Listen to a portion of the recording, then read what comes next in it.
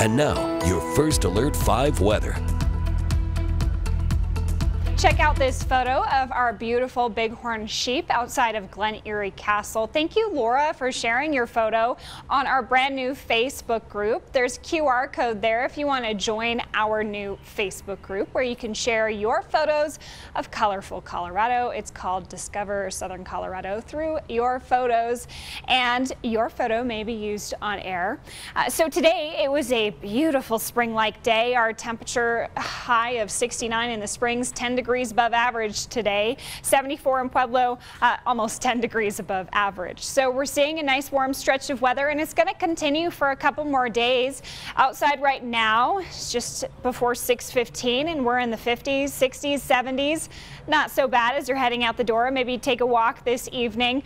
Grab a jacket as soon as the sun sets, though, because those temperatures will fall. Eventually, overnight, we'll make it to the 30s. Low 30s in the mountains and mid 30s in the plains. And then we'll do it again tomorrow, a high of 72 in Colorado Springs, 77 in Pueblo.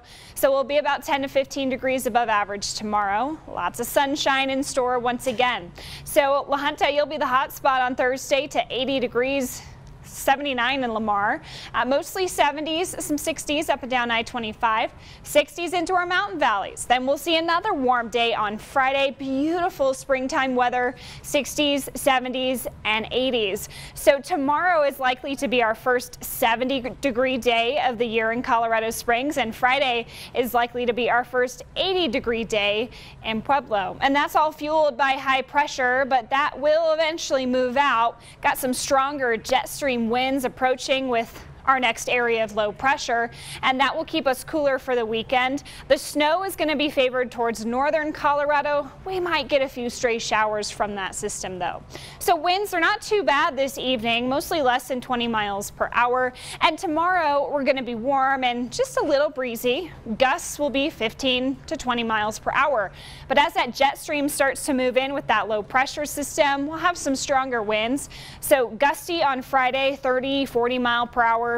And again, 30, 40 mile per hour gusts on Saturday as that storm moves through. And with wind comes fire danger this time of year. We have red flag warnings in place for Friday from 11 a.m. to 9 p.m. And Saturday afternoon, we have a fire weather watch. Saturday, I think the limiting factor will be moisture, because that Saturday storm will bring in a slight chance of some precipitation.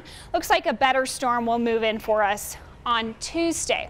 So looking ahead, 70s for a couple more days. Enjoy it. Then we're going to drop to the 50s from Saturday onward. We're going to go into a period of more unsettled weather. Slight chance of showers Saturday. Better chance on Tuesday. And we will have some clouds for the solar eclipse on Monday. We will not see a total eclipse. It will only be about 74% covered by the moon, and eclipse peak time will be at 12:40. In Pueblo, we're talking 77 tomorrow, then 80 on Friday. Then the cool down comes Saturday, 57 and windy. Then we toggle between the 50s and 60s through next week. A better chance of rain comes Tuesday. For Canyon City, 70s carry us through the rest of the week. Got 50s and low 60s from the weekend into next week. Best chances of seeing some moisture would be Saturday and Tuesday. And finally for Woodland Park, 60s. Enjoy it through Friday before our next winter blast moves in Saturday. We'll have some snow showers. Temperatures stay in the 40s through at least the middle of next week. Diane?